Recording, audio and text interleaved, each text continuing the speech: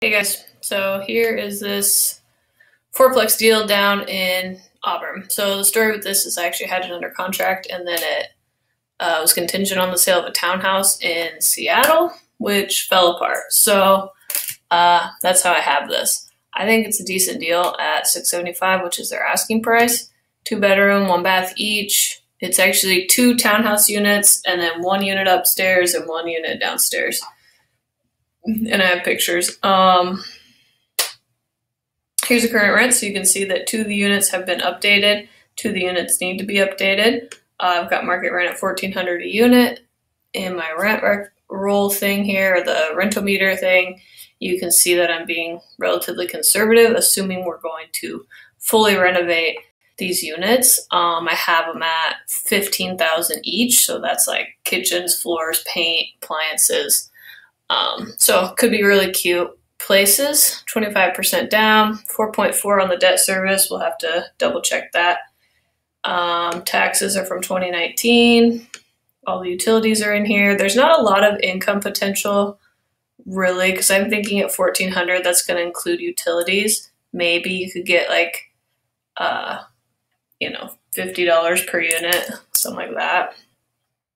But just to be conservative, we'll leave that off. That would be like a bonus if we could get that. I have $100 for pets, $50 per pet, assuming 2 of the units have them, management, etc. Maintenance is going to be pretty low after you do the renovation.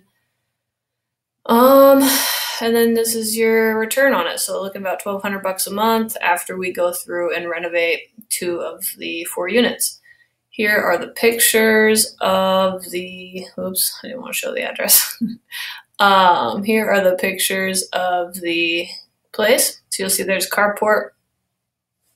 For each unit, there's carport, and they can park like tandem. So you go 1, 2, 3, 4, 5, 6, 7, 8, and then looks like there's a little more parking over here as well.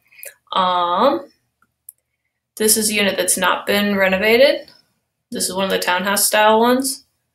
So you can see, I mean, you wouldn't necessarily have to do it because they're fine. They're not like falling apart. They're just outdated. And even some of these appliances look pretty decent, so you could probably get away without replacing them. That oven looks a little old, but I can't really tell. But yeah, so another thing that's actually a little concerning is there's no railing right here. So little things like that might want to fix.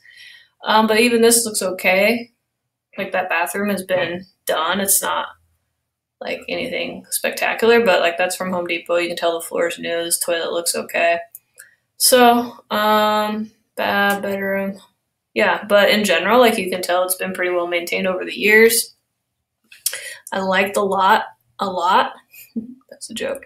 But I do like the lot's level. If you did have a dog, it could run around here, a kid. Yeah, super clean. So yeah, there's a street view. So 1, 2, 3. And they also have a storage unit here. And there is a common space, I think it's right here, where you could do,